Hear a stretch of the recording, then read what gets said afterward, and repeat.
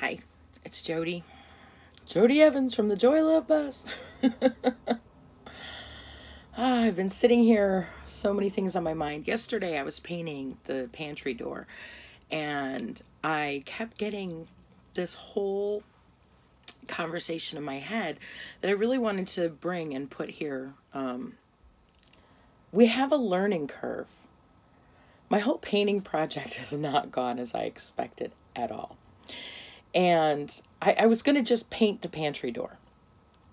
And then I started painting the pantry door. And then I got this bright idea to paint the area behind the pantry door. And I didn't think it through ahead of time. And I started painting while the door was still attached, like didn't take the hinges off or anything. And then after I start painting, I taped everything, and then I'm painting more. And it came time to take the paint off the other day. And I didn't score carefully enough in all the areas. And as I was pulling paint off, some paint was peeling, and it was a nightmare in the moment. But I never got upset. I was really proud of myself because I kept thinking it was funny.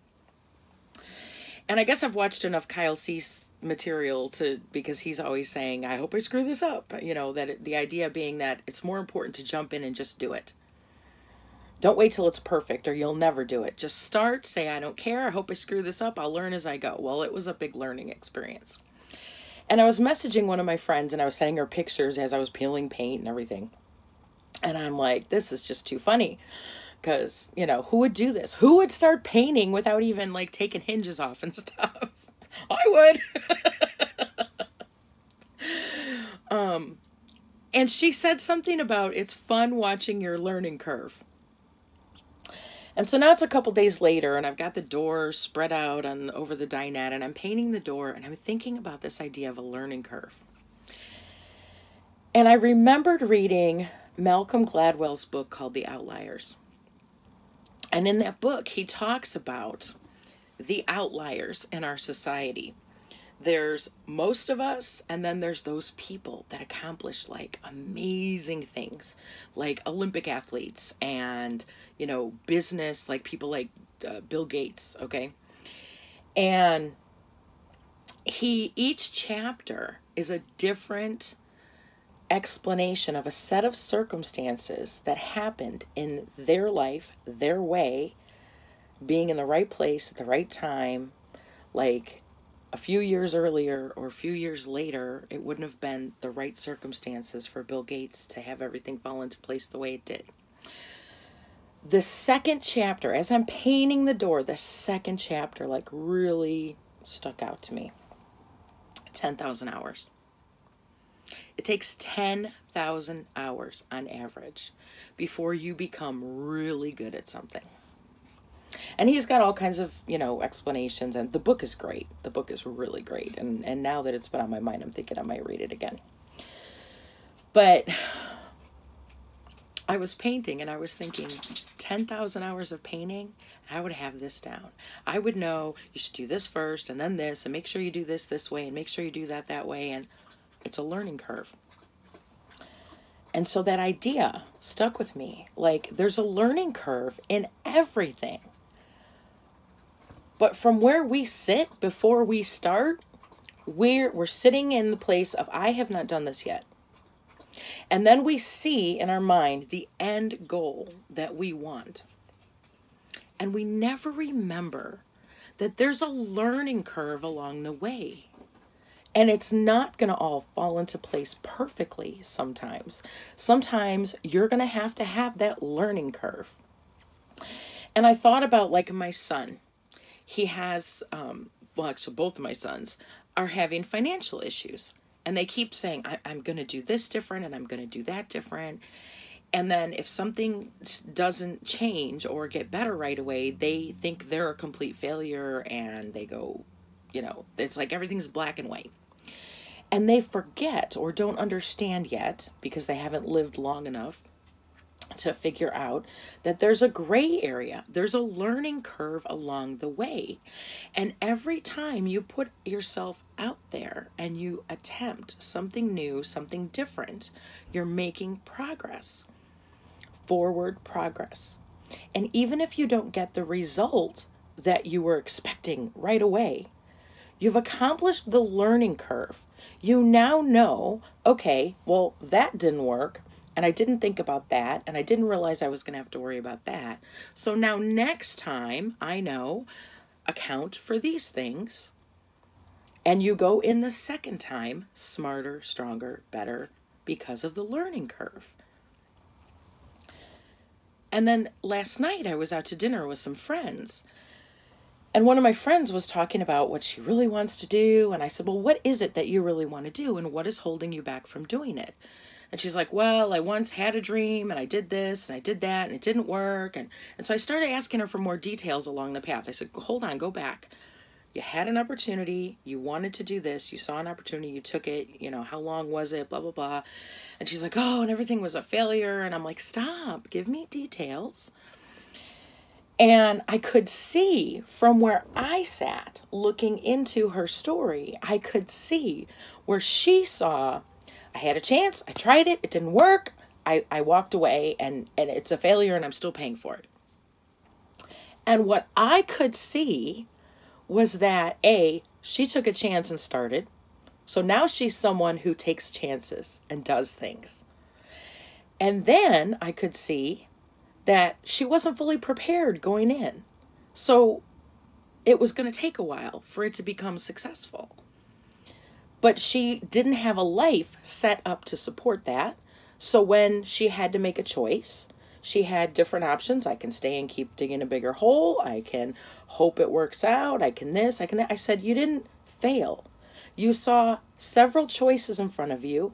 And in the moment where your life was and what you knew to be true in that moment, you picked the best path you could pick. And for you in that moment, it was saying, this is not working. I need to walk away. And now later, you're looking back on that as a failure. And it wasn't. It was simply saying, this is not working. I need to go in this direction now. That's learning curve. That's not failure. That's being on your learning curve. And already I got so excited for her because I saw someone who's now had that experience. And now if she decides to do something again, she already knows how to take a risk. She already knows how to get excited and dream and look for opportunities opening up in front of her. She already knows all the things it took to get as far as she did get with that thing, so she doesn't have to relearn those. And if anything, she'll do them even better because now she knows what she would do differently for the time she did do that. The beginning part, she knows what to do differently in the beginning part next time. I saw a complete and total success in this story. And I can't wait to talk to her more about it. There's a learning curve. It's so, so, so important that we remember that. So I was just thinking about this as I'm painting around the hinges. I took it off the wall, but I still haven't taken the hinges actually off the door. They're covered in paint anyway. I haven't gotten around to taking them off and getting the paint off. So I'm laughing at myself as I'm painting and sealing around the hinges. I'm like, who does this? Someone who has a learning curve. Seriously, read the book Outliers. It really is awesome. The very first chapter, he talks about Canadian hockey teams. Each chapter, like in the beginning, each chapter is a little random, and then he pulls it all together at the end. It's very cool. His first book I ever read was The Tipping Point, and that was a good one. I really want to read that one again, too. But the first chapter, he talks about Canadian hockey teams and how if you go back and you look, it's like, oh, these kids were the best, so they got picked. And he said, really, no, it starts all the way back in childhood where you're on these teams and they're divided by age. And so the kids who were just turned that age and got into that, like when you're 7 and 8 years old, there's a big difference between your ability, your physical size, shape, everything from 7 to 8. Like 1 year makes a huge difference in your growth and your practice and he said sheerly on where your birthday falls versus the cutoff of the teams, the kids who have already been that age for a year and now they are in this group because of their age, they're going to be way... they have been 8 all this time. And now you got kids that their birthday was yesterday, they turned 8, so now they're thrown in this group. And they're with kids that are bigger, stronger, been playing longer, and so these same children keep moving up in the ranks. He said if you go and look at the adult teams, more birthdays fall in this one range. And if you take it back to childhood, where the cutoffs were for the dates, he said, so there could be all these other great hockey players who could have been professionals, but because when they were a little kid, their birthday didn't fall right, they didn't get the advantage because they were always behind in their age group because of where their birthday fell. And so as it all kept going all the way through school and all the way through high school and all the way to adulthood, they were constantly outshined. Do you see what I'm saying? It's a very good book. But the whole book just talks about all the different things that have to come into play to be successful at something. And by reading the book, you realize that you can be successful at anything if you're willing to do what it takes to get there, which is put yourself out there. I make these videos and people are like, oh, Jody, it's so easy for you to make a video. Have you seen my early ones? Have you seen back in July of 2017? I was a hot mess. I still don't edit them. They still are very like, when I start and when I finish. The middle here, I'm on a roll. I got it going on, but there's a learning curve. So dream and dream big and go after it with everything you have. Know the difference between allowing and forcing, but do believe and do vision and do put yourself out there and hope you screw it up because you did it. That's what counts. And once you're in it, you will learn and you will get better. And 10,000 hours in, you will be the best there ever was. But don't stop 3 feet before gold.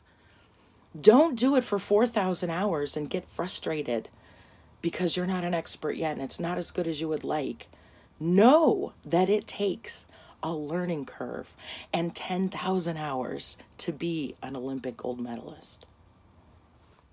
That's my message today. I love you. You have everything it takes to be amazing. Let's rock this. Let's do this life thing really good.